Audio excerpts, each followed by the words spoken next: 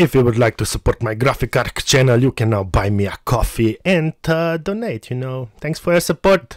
Enjoy this new video.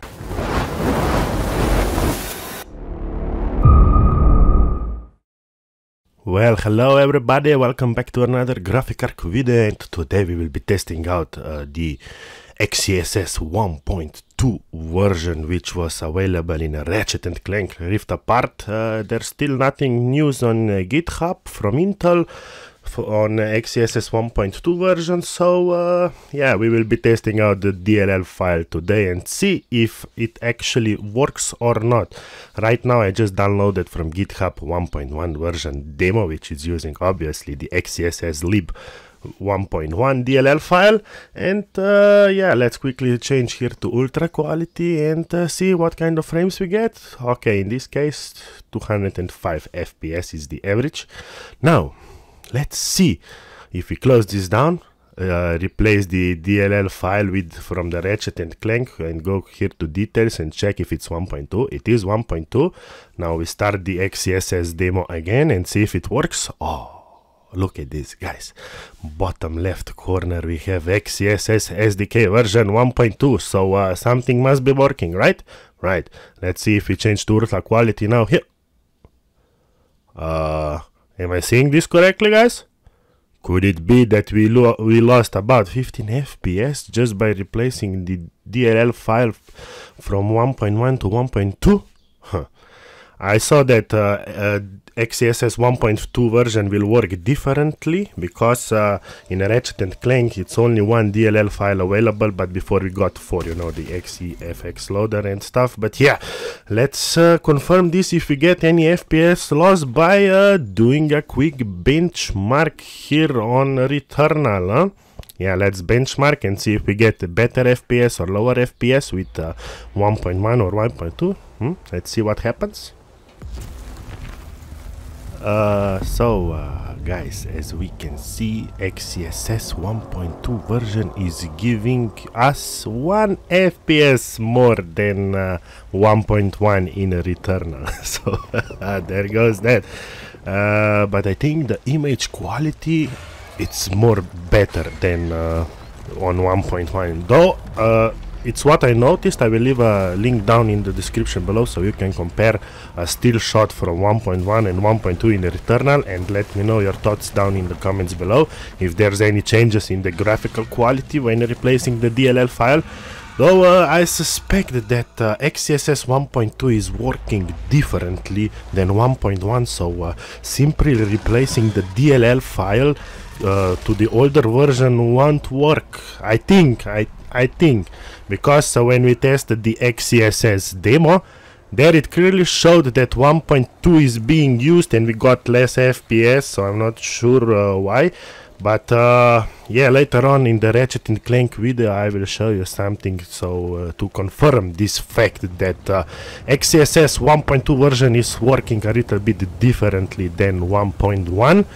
But Intel will confirm more once they actually put more info on their XESS Github page.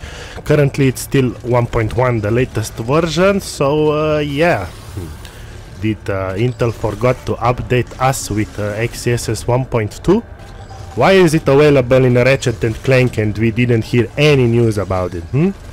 Intel, please give us some more update on what actually changed in 1.2 in comparison with 1.1. So yeah, I sure hope they will update their GitHub page sooner or later, and we will see what actually changed. But yeah, guys, as we can see, we got the same FPS as before. I do have one. I won't bother showing you the results. Let's just quickly move on to Formula 1. As we all know, Formula 1 is also using XESS, so yeah, let's test it out, shall we? Because in the native, OG version, original version, the XESS 1.1 is being used in this game, which we already tested it out in the video that I recorded like a week ago before I went on my holiday. But yeah, let's see if XESS 1.2 will give any difference in Formula 1. What do you say?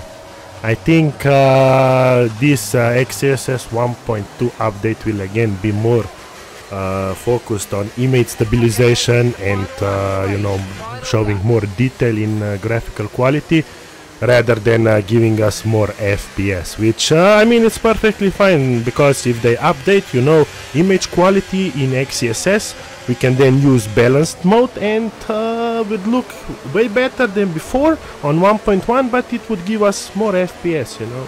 That's how upscaling works. We all know how it works. And yeah, as we can compare the FPS graphs right here in this section, we get 46 FPS, 44 on both sides of XESS testing. So we can clearly confirm that either XESS 1.2 will boost FPS from like 1 to 2, but the image quality, I'm sure it will be better. You know, I can't really confirm right now if this also worked here, but yeah, because I think XESS 1.2 has a different way of engaging, I mean activating than 1.1, because at XESS 1.2, like I said before, we only got one DLL file, but at 1.1 we got 4 DLL files. So yeah, I mean, look at these guys here. We get 2 more FPS, so there must be something going on. It could just be margin of error, you know. It could also just be that my Intel graphic card took less power when locally recording. I didn't use Elgato in this case, so FPS drop is a bit, you know, expected to be here. But since we are comparing side by side the XESS versions, should be fine. But yeah, let's see the end result now when the benchmark run finishes, and see if we get any better FPS or not. Do note the video footage is from 1.1 version, not from 1.2, because yeah, I decided like so. Anyways, this is XESS 1.1, maximum FPS 59. Let's quickly check then. Yeah, let's see if XESS 1.2 version will give us any boost. We got the average 48 in 1.1. Now if we check on 1.2, see, 60 FPS, minimum FPS was a little bit better, but yeah, not much difference from 1.1.